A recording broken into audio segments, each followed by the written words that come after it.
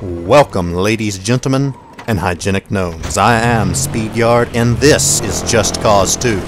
And right now, I'm showing you what this game is really about.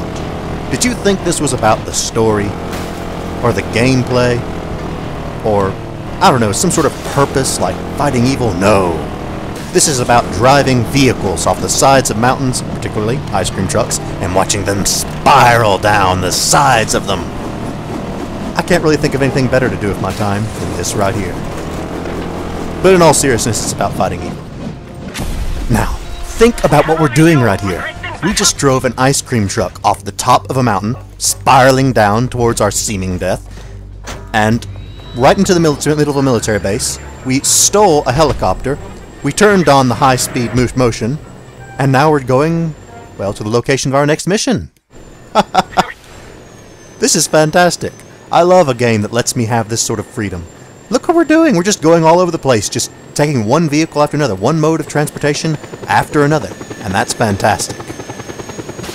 Let's park right here in the middle of the highway. That sounds like a great idea. I love the way movement works in this game.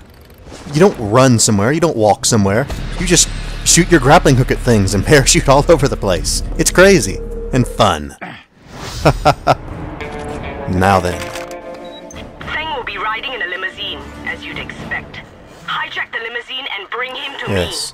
The Reapers want us to go find a incorruptible politician so that they can deal with his incorruptibleness, so to speak. Sort of makes me kind of nervous, since, you know, him being incorruptible should make him one of my guys, right? Well, fortunately, I do my research, as I've mentioned before, and I have verified that he is in fact a politician. They're right, he is a politician. Therefore, we can be certain we are not actually harming anyone who is innocent. So, we are okay. We're in the clear. Truly extraordinary. Now, deliver Tang to a safe house. There we'll see how much of a spine he really has. I will not be treated like this! Stop the car immediately! That motorcyclist was breaking the speed limit, I'll have you know. Stop this car and let me go! You do not know who you are messing with here! Mr. Fang, either you come with me willingly, or I cut off your hands and bitch slap you with them all the way to where we're going. You know, driving straight really isn't working out. Let's just go backwards. I think this will work out really well. Managing pretty well. Look at this. Also, isn't it strange that Fang is threatening us like that while, you know, we're driving this way? He should really get his priorities straight, because he should probably be more concerned about surviving the trip to get tortured than he should be about actually getting tortured. Yeah. Oh shoot. Well, don't worry, I can fix this. I just hope the police don't catch up with us.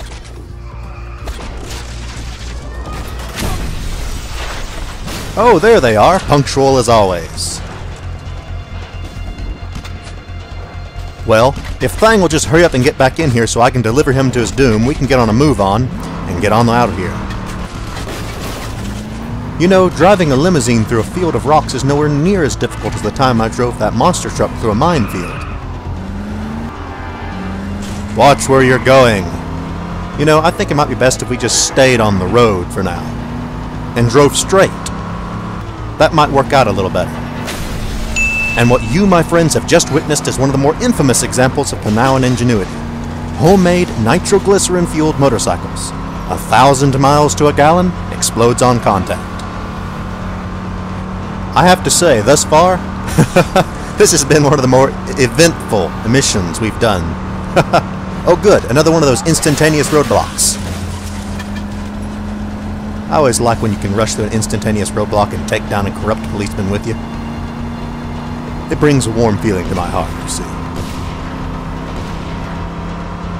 In the distance there, you can see our destination. Generally, I think there's a specific path they want you to take. If I had tried to take that other road, I don't think it would have worked out correctly. If you're not careful, you can end up in a really miserable situation where you end up driving all over the place just trying to get where you're trying to go, and you end up just restarting the mission because it gets so, well, irritating. Most of the time, however, it's pretty clear where you need to go, and they put together the sequence very well. You're unlikely to get sidetracked, so to speak. I have played missions, though, where me and the person I was trying to escort had to walk on foot the rest of the distance because I didn't quite realize that you could actually get them to get into another vehicle with you. And yes, I almost went past where we were supposed to turn. And that would have been exactly the sort of situation I was talking about. And I wish those people would drive on the right side of the road. Huh. Also, we are going extremely fast. Don't worry. I know how to turn a limo on a dime. And I just find it so wonderfully comical how they just fly out of nowhere. I think that's great. We're only 300 meters away. Also, pedestrian! Got him. Okay. This is then for you, Mr. Thang. You will pay for your crimes as a politician. Brave fighter. You will become a legend. Due to the unfortunate possibility in dealing with communists of becoming a communist legend, I try to avoid using my real name. Although my work here may require me to deal with some unsavory people, there is no need for me to sully my good name. Very well then. Next time, we deal with the Roaches. Who knows what nefarious scheme they may desire for us to become involved in. I don't know. But I'm ready for it, and I will see you there.